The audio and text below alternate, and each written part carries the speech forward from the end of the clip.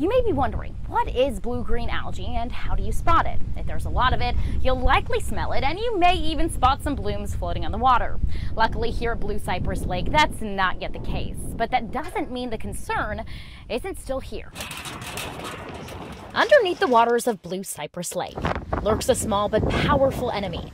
So maybe a little concerning. We're talking about blue-green algae. It's something neither Spencer Joyner, I'm here with my beautiful wife Elizabeth, nor Elaine Phelps and her granddaughter Lexi Well, I love playing in the water. have ever heard of. No, we've heard of red. I've not.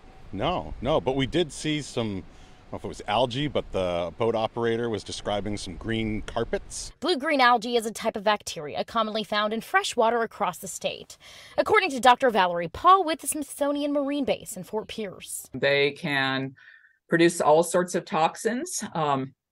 And one of the more common ones in microcystis is a whole group of toxins called microcystins. Dr. Paul says that's the type of algae commonly found in lakes like Blue Cypress, which, strange though, is the time of year it's blooming. I would say this time of year is normally a little early for them, but look at how warm it's been, right? And so blue-green algae like nice warm temperatures. We've had a kind of an unusually warm February. DEP sample collected Monday shows a microcystin level of 0.25. Now that may seem small, but Dr. Paul says it's still dangerous. I would say if there's a level there, there's a concern.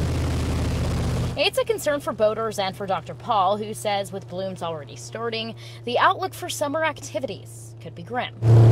I would expect if they're starting to bloom now, they might continue to bloom for a while. But will it ruin the Joyner family's vacation? No, definitely not. This is a great area, and so many different things to do, and if there's just one or two bodies of water to stay out of, there's certainly other ones to go play in and enjoy the Florida sun. Florida health officials are warning residents here in the area not to drink, swim, wade in these waters, or boat in any waters with a visible bloom. And watch out for your pets too. Reporting in Indian River County, I'm Kate Hussey, WPTV News Channel 5.